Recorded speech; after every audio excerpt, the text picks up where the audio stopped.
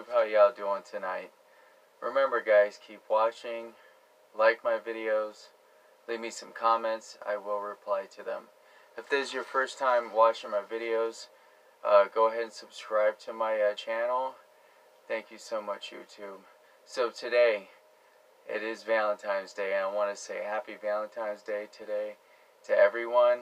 And you know what, it's a day of love, and this is another video for my love of sneakers and shoes, and especially retro Jordans. Today's video is going to be about the Jordan 6 Carmines, and we're going to go ahead and do a full review of the shoe. Okay guys?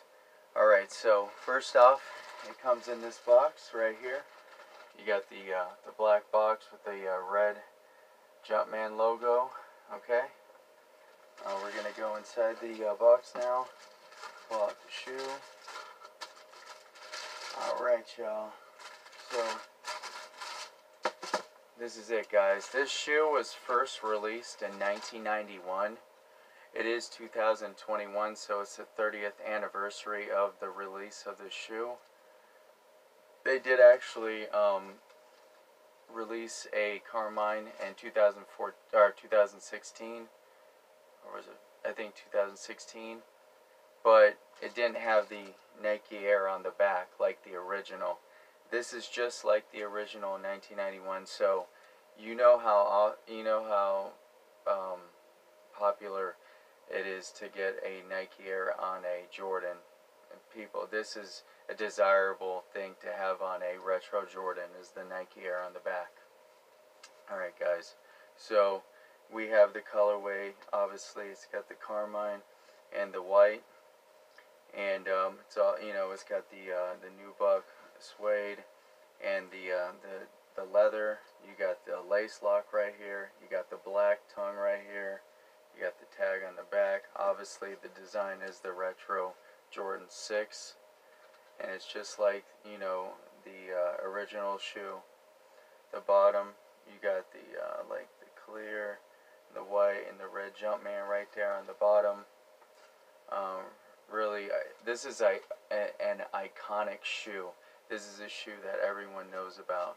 It's a very popular shoe, and I was very lucky to get this shoe for retail. I don't know if you've seen my last video, but what I did was I showed up at the mall right at 10 a.m., went to finish line. I was the first. I got there first. I ran there, and I outran everyone, and I was able to get my own size, and you know, in my own size in my shoe. So I was lucky, guys. Paid retail for this. Now, guys, there is they say there is a big problem right now with this shoe. It's the midsole right here. They're saying it's I guess it's turning pink, or like a very red hue or reddish tint to the midsole, and people are having a big problem with it. I guess they actually send back defected pairs, but I guess some stores are still selling them with the pink, or I think I got lucky, guys. I do see a difference in the color from, I guess because the materials, this is leather and obviously this is rubber, so it is not exactly the same color. But I guess I was lucky enough not to have that pink midsole like some people had a problem with. Thank God for that. But a very iconic shoe, like I said, guys. You got this right here, the Jumpman, for the lace lock thing right here, where the laces go through right here. That red Jumpman right there. Man, that's smooth. I like this shoe a lot, guys.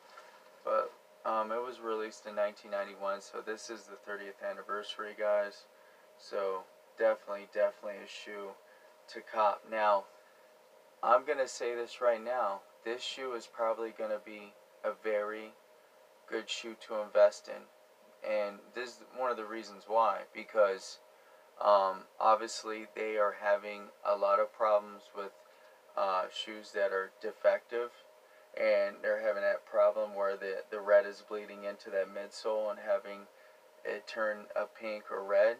So that right there is going to make this shoe a super rare shoe, because a lot of the shoes are going to not be 100% up to par like what someone would want. So people are going to be looking for a 100% good looking shoe, not the ones that are defective. So that in itself is going to make it a valuable shoe, because there's not going to be too many of them that are going to be up to par. You know what I mean?